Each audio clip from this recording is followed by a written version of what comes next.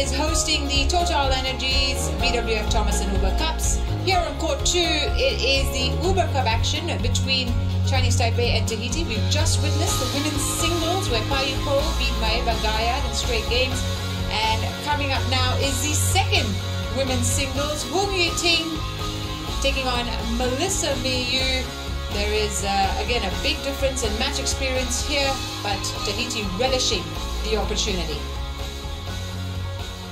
The players now getting ready to walk out on court. First up, it will be Yi-Ting of Chinese Taipei. There she is, making the walk. And she will be excited to get going in this tournament. She hasn't really played women's singles for some time now, so she'll be excited to be back on court playing her best badminton.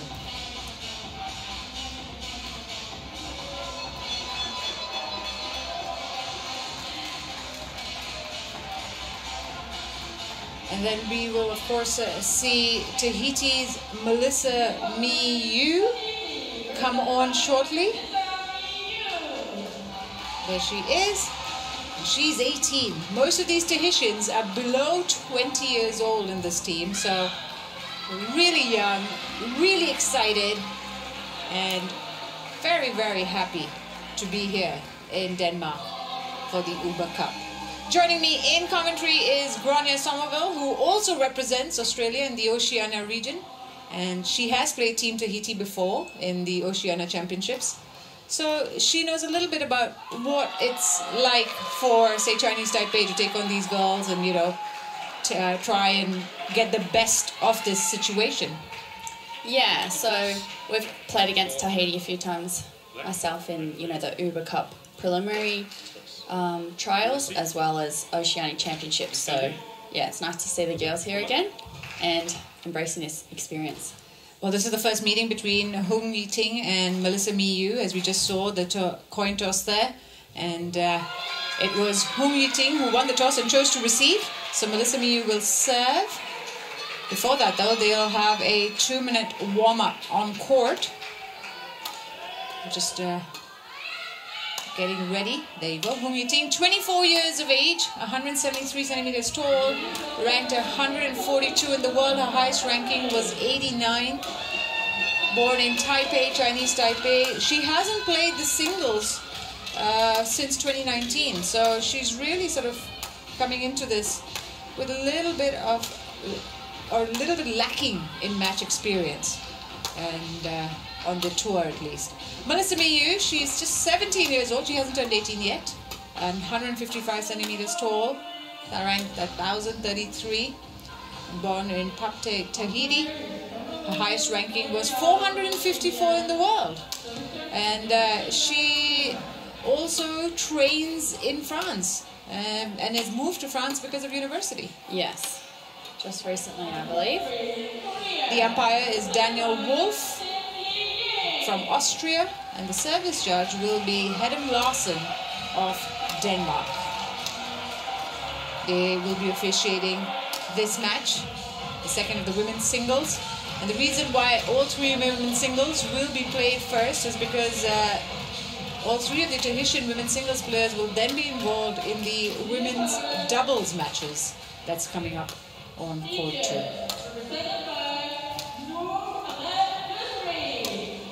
A lot of these Tahitians, as you mentioned earlier, are based in France. They're training in France, which is certainly, again, a good move for them to gain more experience playing in this part of the world, and also helps them improve their training regime because they have more access. Yeah, it's definitely a bit better opportunity for their badminton career within Europe. There's a lot of tournaments going on, a lot of, you know, different levels of tournaments as well. So, you know, Future Series to Super Series, they have everything here. So it's a really good opportunity for them to get a bit more access to a higher level of badminton than Tahiti has to offer. Méiissa is going to serve. She's going to take the shuttle. And she will get this match going for Tahiti, hoping. Ladies and gentlemen, on my right, Chinese Taipei, represented by Yi-Ting.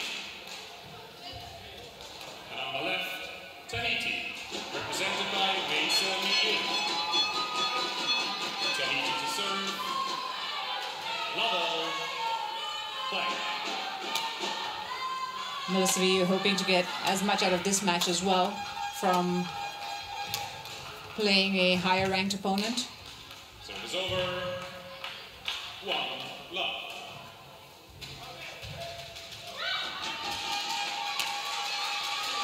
You've obviously spoken to the coach, and for him it must be about getting the team as together as possible, because they're coming from different parts of the world, so getting them gelled up, and then also about, you know, being at the Uber Cup. Yeah, so with them spread throughout France and Tahiti, it's a different vibe, I guess, for the team, for them just coming together for these events. But having this opportunity is real bonding experience to, you know, play their first Uber Cup and Sudirman Cup the previous week before. So they just need to all encourage each other, which I'm sure they're doing, and just give their best in every match.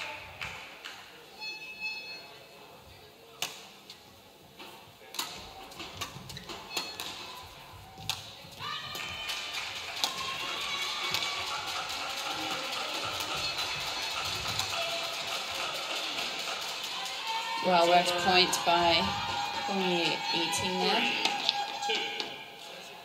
Yep, gliding the backhand. There you go, Chloe. Very happy to be there.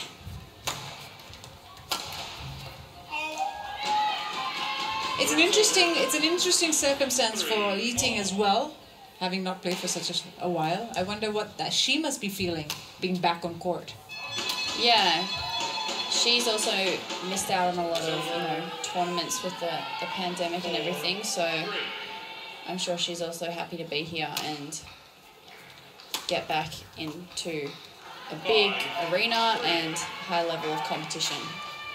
What was going through your mind when you played your first match after some time of being out of action, just training back home, and then getting to play your first match after some time? What would go through your mind? It was actually really challenging. So after, you know, 2020, kind of not having any tournaments really myself, then we played the Thailand Open and the Asian tour within the start of 2021, and it was really hard to kind of switch on to that super high intensity. You know, you kind of just got into that rhythm of training each day, and just to step up the intensity in tournament was kind of a foreign concept because it had been so long. So it definitely took some adjustment, and yeah, having that awareness to really know the extra level you had to bring in that situation. Service over. 7. So this would be a really good opportunity then for Tahiti to try and capitalize on the situation, where, you know, the opponent herself is a bit nervous about being back on tour, being back on court. Yeah, definitely. And sometimes with Chinese Taipei, they can have this very relaxed style and lose their focus a little bit. And this is a situation where Tahiti could take advantage of that. 9-4 now for Yi-Ting.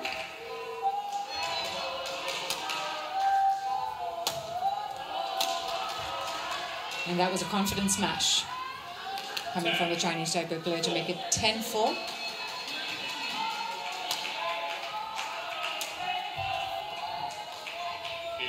And with that net error means that it's Chinese Taipei in the lead, 11-4 at the mid-game break in this first game. Méiissa did well to try and get some points off the Chinese Taipei team, and in 4 minutes, it is still Chinese Taipei who are in the lead. Et deuxième chose, quand tu mets en retard sur le coup droit, là, en tendu derrière, si tu peux essayer de temps en temps de le croiser, tu vois, parce que t'attends carrément sinon sur le revers, et tu le croises. Tu peux pas remettre au fond, essaye de le croiser. To 20 seconds. Court to 20 seconds.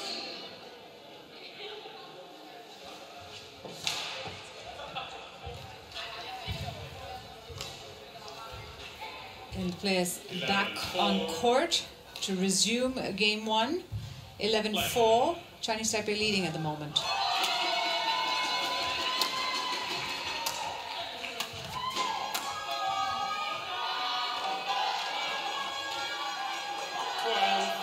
Seems the Tahitian girls just lack a little bit of power. Their clears are not getting fully to the backcourt, and that's just giving the Chinese Taipei girls that chance to intercept and have a lot of options from a short clear shot.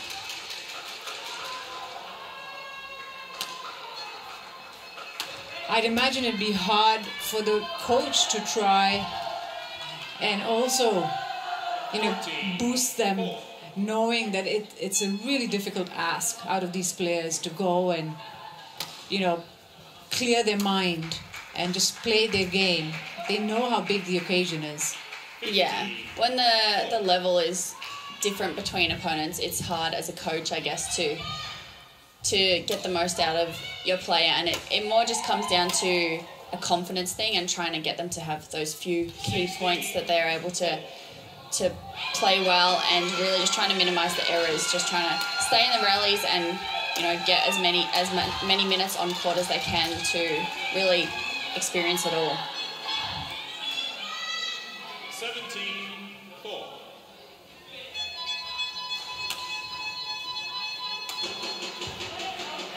Again, she tried really well to get that cross-court drop shot on. Just missed it by a little bit.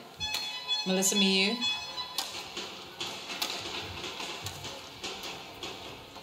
And that backhand proving a bit too easy to return. 19-4. Yi-Ting now leading Chinese Taipei.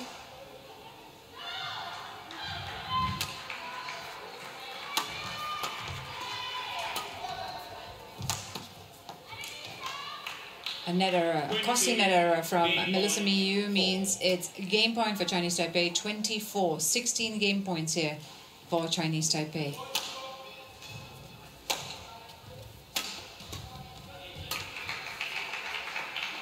That is nicely placed. So it's game. Chinese Taipei lead 21-4 in the first game. 21-4.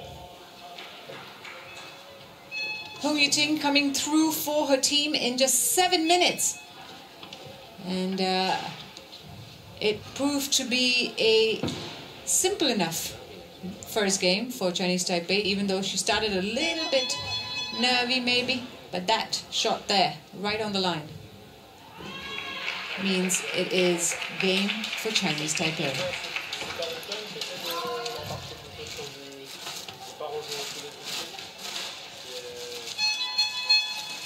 Un peu en retard au point, essaie de lui en remettre une autre aussi si tu penses que tu es bien placé et que tu as ce qu'il faut préparer. Parce que sinon, à chaque fois, elle est carrément.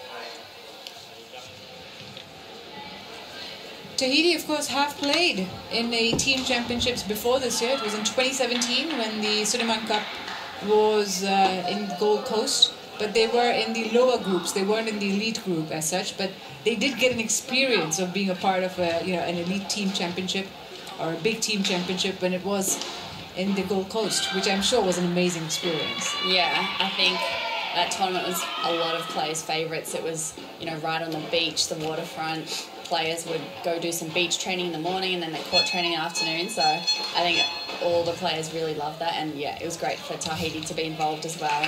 And probably one of their first really big teams tournaments, you know, with all the best players in the world there. A lot of these players are very excited to be just in these tournaments so that they can meet their heroes. I know some of them are looking forward to meeting Kento Momota, and we had also someone talk about meeting the Korean women's doubles. Yeah. Kim and Kong, they're a popular pair. Yeah.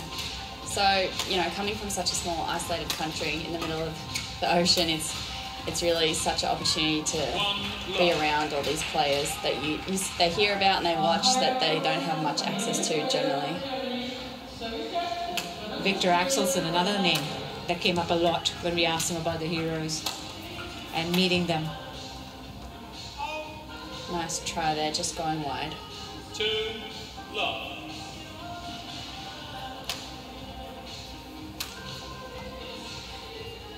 Three love.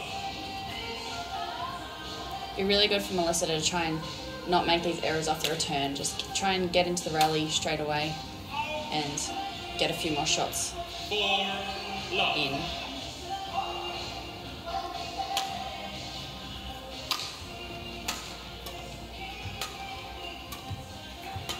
There you go. It's like she heard you. An unfortunate error there, but she definitely tried to keep the shuttle in play.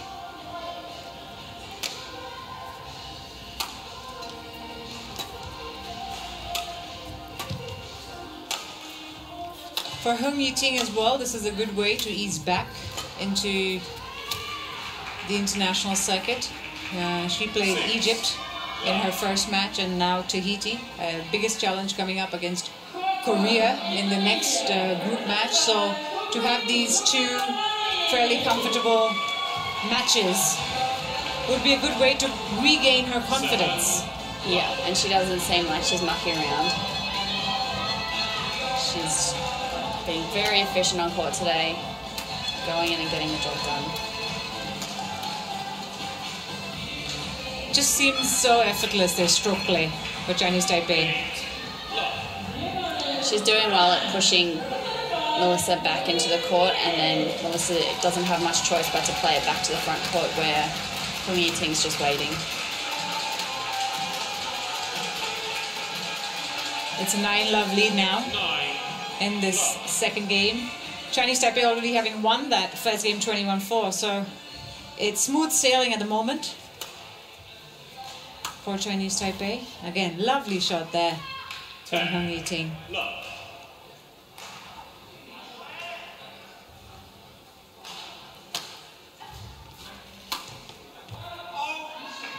Méiissa trying to play one of her own, just missing it there. And that means it's 11-love for Chinese Taipei at the mid-game interval in the second game. It took 4 minutes. She would try now to get some points on the board. That should be the first aim here for Tahiti. And avoid that love scoreline. But it's hard to imagine what these teenagers are feeling on court. It's the biggest of stages with the hardest of asks, if I could say that. And Méiissa and her compatriots putting on a brave fight here.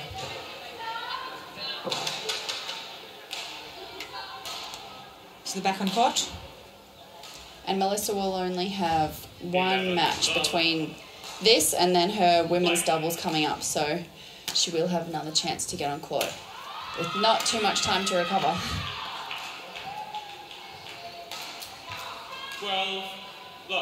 And that's one of the differences that you see with some of these countries from smaller teams. They're very limited in the number of players that they bring, so the players do get quite worn out playing singles and then doubles, sometimes back-to-back days, whereas bigger teams like Chinese Taipei that have that buffer of having, purely singles girls and then purely doubles girls, so they just can focus on that one match, and then even maybe we'll have a rest day and another girl will step in. So there's that difference in, the recovery and the fatigue that's associated with having the resources of a bigger team at their disposal.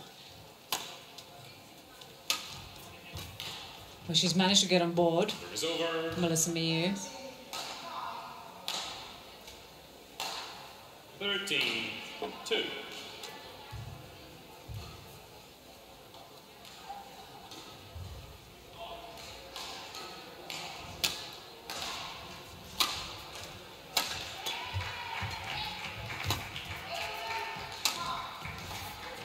That was a nice drop shot from Yi-Ting. 14-2.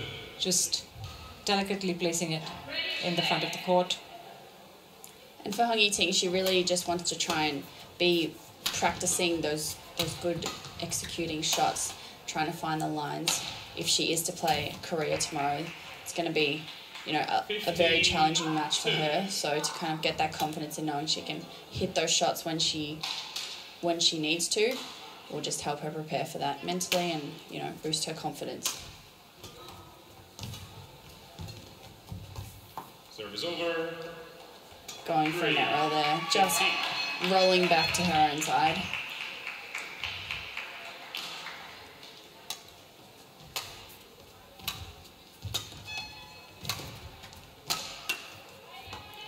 Serve is over.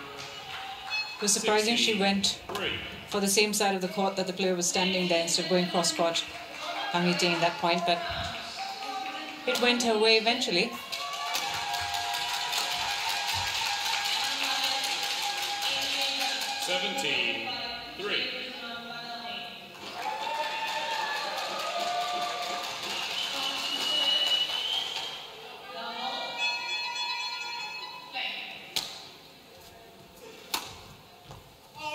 She was going for the right shot there, across the court, trying to find the line.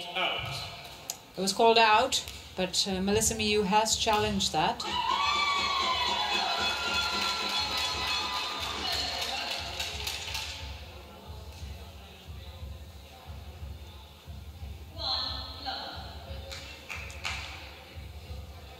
And unfortunately, that is out. Unsuccessful.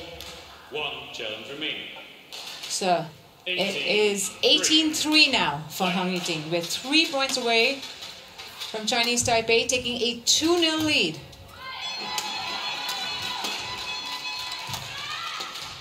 This is a much better rally from Méiissa here.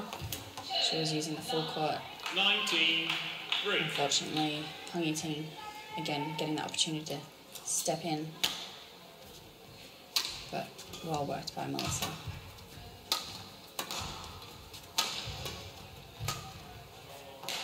And that's out.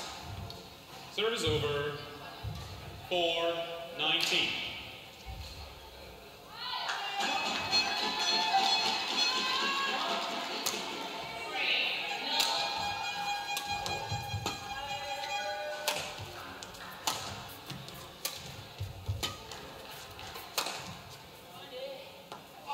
She hit that a bit too hard, maybe. Serve is over. So it is match point for Yi-Ting now. 24 in the second game.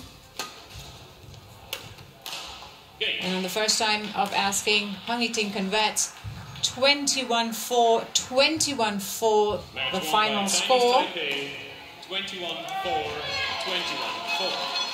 And I think she'll be really happy with that. She kept her focus throughout and executed some beautiful shots that she'll need to replicate again if she's playing against Korea in the future group stage match. Took 15 minutes to wrap that victory up for Chinese Taipei, who now are 2-0 up in this tie, Group C tie in the Uber Cup.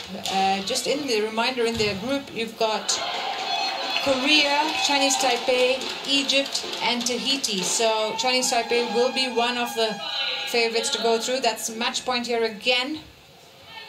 And finding the net, Méiissa Méiissa, her forehand finding the net. And so that wrapped it up for Yi-Ting as the players walk off on court.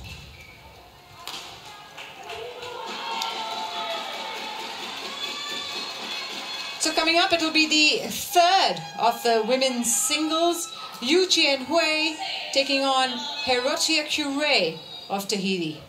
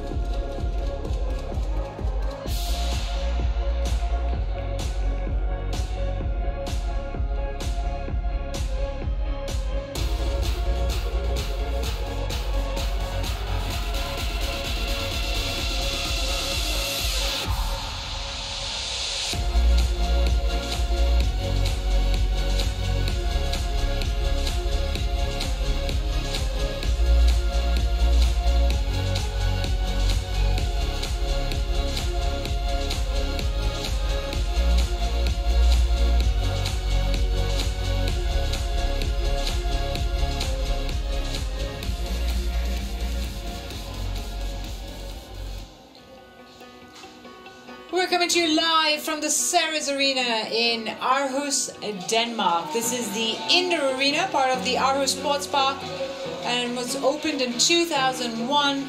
Roughly has a seating capacity of 5,000, and it is hosting the TotalEnergies BWF